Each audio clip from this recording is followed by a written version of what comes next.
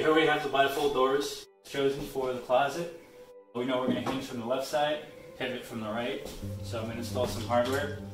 This wheel up here is going to go on the track and make for ease of moving the door.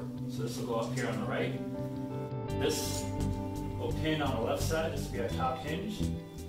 And this is an adjustable pin that will go on the floor at our hinge point. Now we're going to install the two top pieces.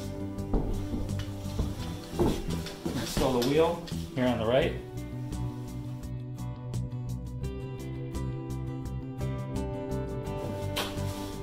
And our pin on our left side, where we decided is going to be our hinge side. Then on the bottom,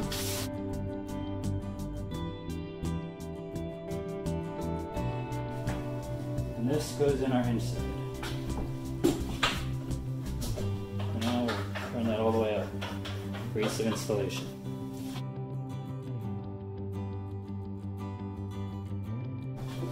Now that we've installed our pins, we'll go and install the top head track. Here we have the door head jamb that we're going to install in our closet with our pin on the left side on the hinge side.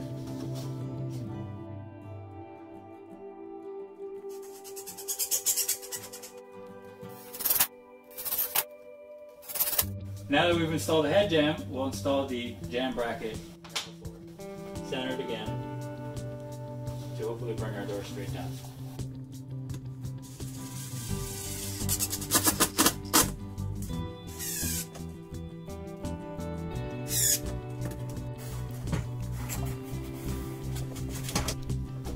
Line up the pin first.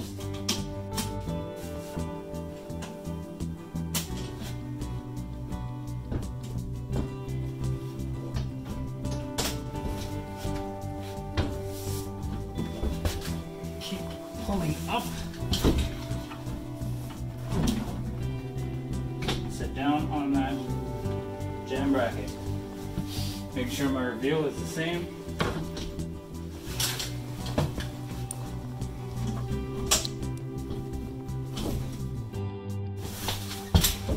I'm lifting up the bottom of the door and throwing it over just one more notch, which then allows me to bring the top over and maintain the same reveal.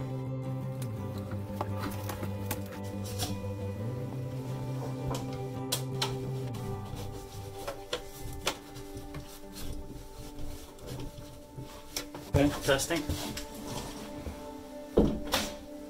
Closes nice. Everything's good. See how this pin does. That serves as a tensioner. When you close the door, it sort of holds it closed. Now that we've installed the door, spring, and everything's set the way we want it, go ahead and install a doorknob.